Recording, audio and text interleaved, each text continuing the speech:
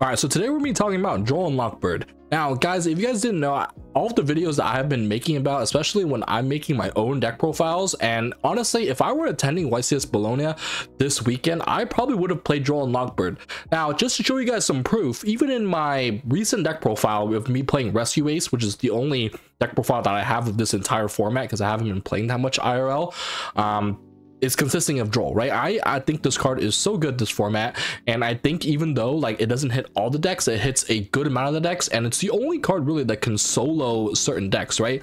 If you think about any strong combo deck out there such as Vanadium or Infernoble or even Tearlaments, if you're telling me a single Ash Blossom or a single Imperm is stopping any of those decks, you are crazy.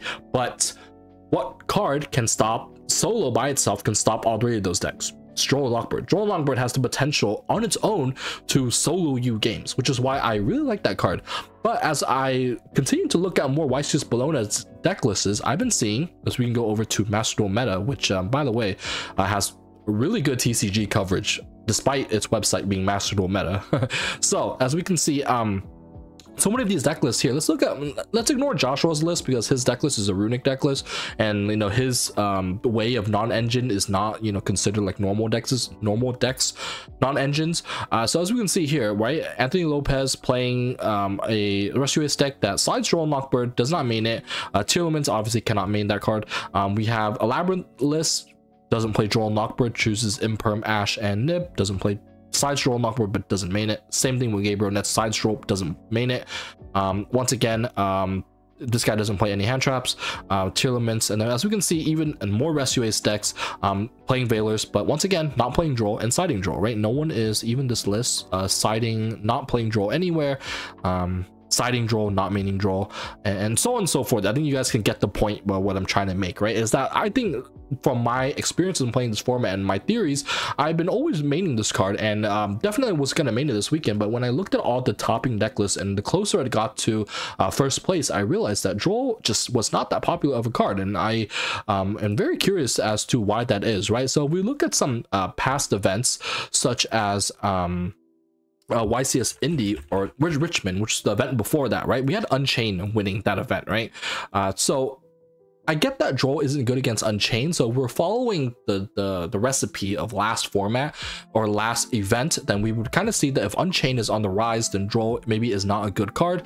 However, with that logic in mind, then wouldn't you not play hand traps at all, right? Like, you know what I'm saying? Because like hand traps as a whole just isn't that good against Unchained in general, right? So I think board breakers would have been good, but everyone here decided to still play hand traps, but they chose to play Veilers over Droll and Lockbird, right? Which I think Veiler is still bad against Unchained. Now I think they're both bad, Veiler and Droll. However, Veiler might be a little bit better, but I do think Veiler has no chance to auto win you on itself, and Droll does, right? So I do think it's pretty weird that there's a lack of Droll, and I do think that's probably why Pack made it very deep into top cut, because you're playing against a bunch of decks that don't main Droll, and if you win the die roll, you're most likely gonna win unless they do have Droll, which people don't play, right? So I do think that that's due. I mean, obviously I think regardless if Droll is played or not, Pack probably would have done well anyway, because just by the player by itself. But I do think that it's very interesting that Droll was not played, and regardless, I don't see that many Vanadium or Infernoble outside of Pack even being in top cut, right? So with this information, I find that very interesting, right? Because we're back in that cat and mouse game. So maybe next event, who knows, right? Infernoble Vanadium might just be on the map again because people are cutting Droll to play Veilers. And guys, if you're drawing Veiler against a Vanadium deck, you ain't stopping nothing. So that's all I'm saying with that one, right? So I found that very interesting when I was looking at all these deck lists. So I just wanted to talk about that and make you guys more aware. If you guys are playing combo decks, maybe game one currently in this format, if you have future events or locals or anything like that, people are probably going to be net decking YCS Bologna, and these deck lists just don't have Droll in the main deck. So feel free to sequence your lines in a way that does play into Droll, because you ain't gonna get Drolled, at least right now, right? So pretty interesting there. So like, comment, subscribe if you found this video insightful. I know it's a short one, but more videos coming soon, especially tomorrow too, right? So I'll catch you all